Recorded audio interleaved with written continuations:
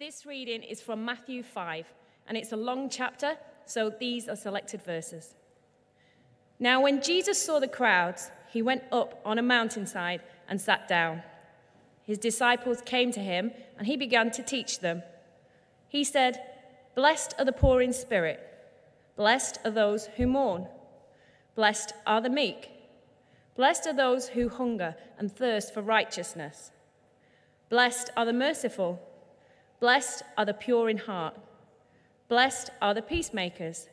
You are the salt of the earth. You are the light of the world. You have heard that it was said to the people long ago, 'You shall not murder, and anyone who murders will be subject to judgment.' But I tell you that anyone who is angry with a brother or sister will be subject to judgment. You have heard it said, 'You shall not commit adultery.' But I tell you that anyone who looks at a woman lustfully has already committed adultery with her in his heart. It has been said, 'Anyone who divorces his wife must give her a certificate of divorce.' But I tell you that anyone who divorces his wife, except for sexual immorality, makes her the victim of adultery. Again, you have heard that it was said to the people long ago, 'Do not break your oath, but fulfill to the Lord the oaths you have made.' But I tell you, do not swear an oath at all, either by heaven, for it is God's throne. You have heard that it was said, 'Eye for eye and tooth for tooth.' But I tell you, do not resist an evil person. If anyone slaps you on the right cheek, turn to them the other cheek also. You have heard that it was said, 'Love your neighbor and hate your enemy.' But I tell you, love your enemies and pray for those who persecute you. Be perfect, therefore, as your heavenly Father is perfect." This is the word of the Lord. Amen.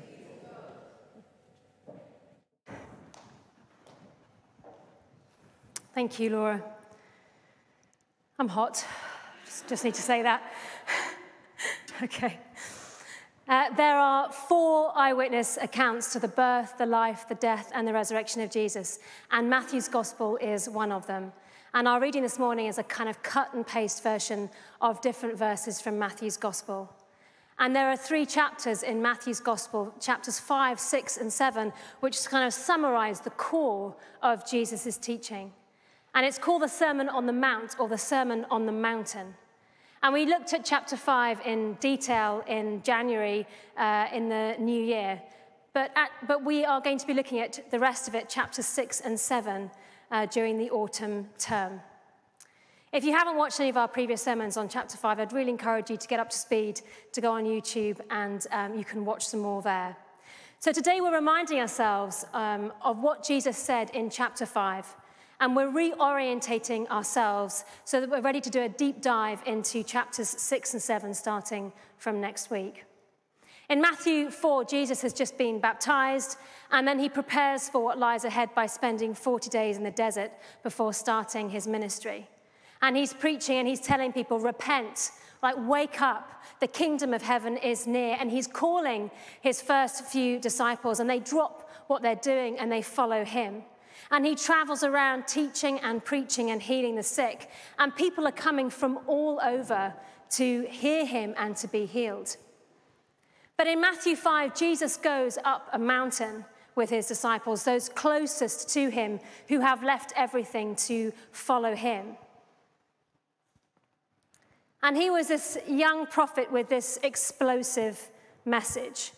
And he talks about social justice and money and sex and forgiveness and healing and our relationships. And what he says in these 3 chapters is controversial and it's challenging. And it's likely that if you haven't already been irritated by it, then there will be something that really ticks you off about what Jesus says in these 3 chapters, because Jesus really gets into our business on the Sermon on the Mount.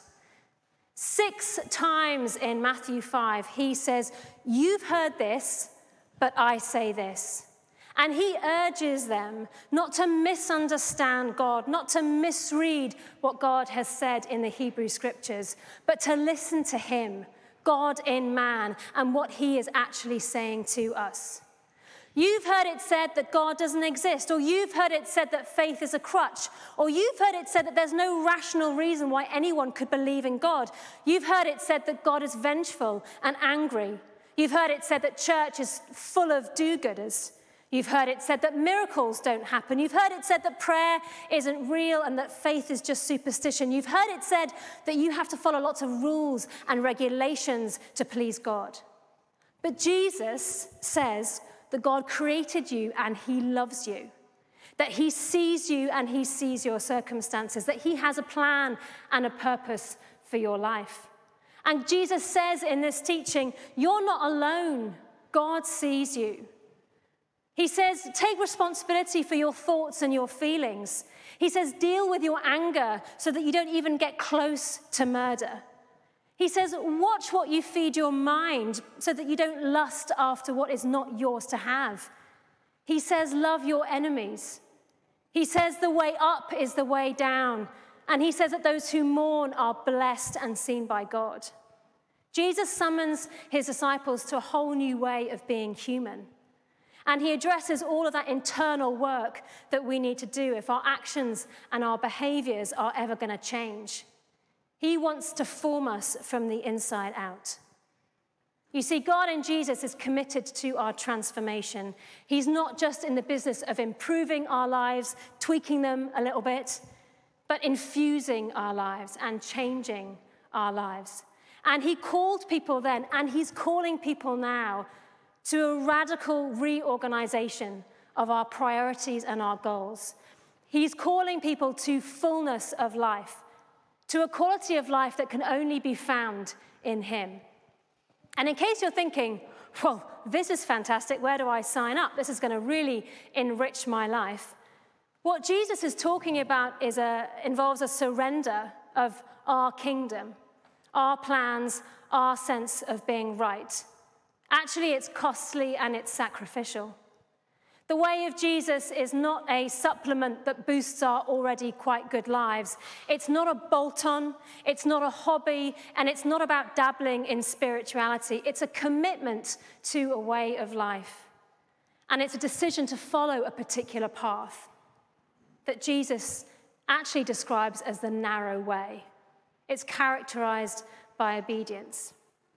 Jesus in Matthew 16 says, set aside your own stuff and follow me. If you give up your life for me, you're going to find it.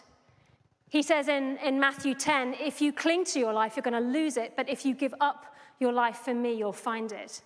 And all of this sounds super intense, I know, but it's actually the best news ever. Because what is weirdly true is that this decision today that Jade, Ian, Neil, Macy, and Yaz are all marking will bring about a fullness of life that just is not possible without God. Ask any of us in the room who've been on this journey for a while. Living life to the full does not mean an easy life. It doesn't mean life without troubles or problems, but it means that you have company on the journey. It means that you're equipped with the tools that can help you, and it means that you're not alone ever. When we give up our stuff, when we surrender to God, we find true life, full life. And we experience God's goodness and God's glory, and he sings over us. But this is not just about you and me and us as individuals. What Jesus says in these chapters of Matthew's gospel was not just a kind of individual ethic for each of us to kind of follow and go away and get on with our own pace. Like John the Baptist, Jesus was forming a new people. He was gathering people, new disciples around him. And he was forming a new community based on his teaching. And his teaching is backed up by every miracle and every healing and every encounter he has in the Bible. What he was doing is starting a movement and forming a new community, a new family of brothers and sisters in faith who embody this way, this teaching, and who journey together. So baptism is about us and our personal decision to journey in a particular direction, but it's also a recognition that when we come to faith, we're joining a new family, God's family. that we can do life together, that we can journey together, united by our faith in Jesus. And we are participating together in this new movement. So Jade, Ian, Yaz, Neil, and Macy, today you're being baptized. And as a marker on this journey, you're publicly stating your intention to follow Jesus and this way of life, which ultimately will bring you life. But I want to leave you with one visual image this morning, which I hope might help you.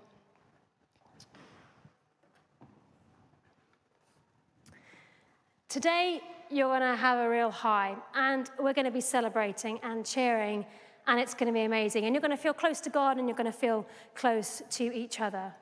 But life is busy, and we all experience a lot of noise and distraction in our faith journey. You're going to experience demands and expectations from others. We have a sensory overload from social media. We have a lot of competing voices in our heads, from our families, our friends, and our colleagues saying to us, this is the way to go. You should do this. This is how to be happy.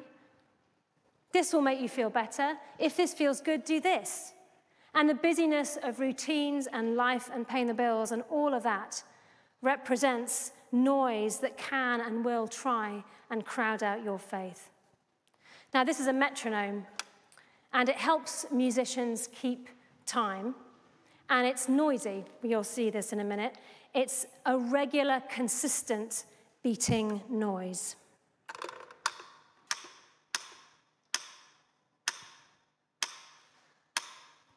And if it's helpful, I want you to imagine that this is God's heartbeat for you.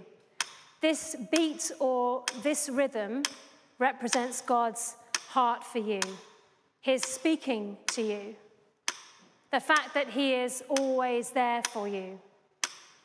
It represents his love for you and his care for you that will never fail and will never stop.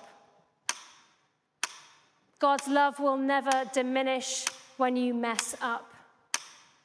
And God will always be calling you back to Jesus, back to prayer, back to this path that you are committing to follow today. And as disciples and followers of Jesus, your job is to listen for this beat, this rhythm in Jesus, and to follow it. This beat represents a call to prayer, to reading your Bible, to coming to church, and to being with other Christians. And so if and when you grow a bit deaf to this beat, come back, because God will always be waiting with open arms. And if you mess up, listen to this rhythm and return to him. If you doubt or you experience tough times, remember that you're not alone. And let this beat remind you of God's heart for you. God's love for you will never fade, it will never stop, and it will always be there calling you back to him, reminding you that you are known and that you are seen and that you are loved more than you can possibly know. Let's pray together.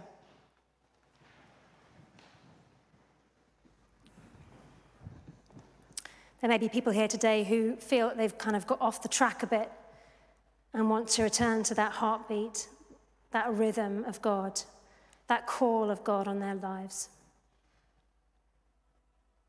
There may be others here who want to kind of renew their commitment to following this beat, to following this way in their life. And as you talk to God, just offer up to him what you're feeling today and where you're at. Lord Jesus, help us to surrender all that we are and all that we have.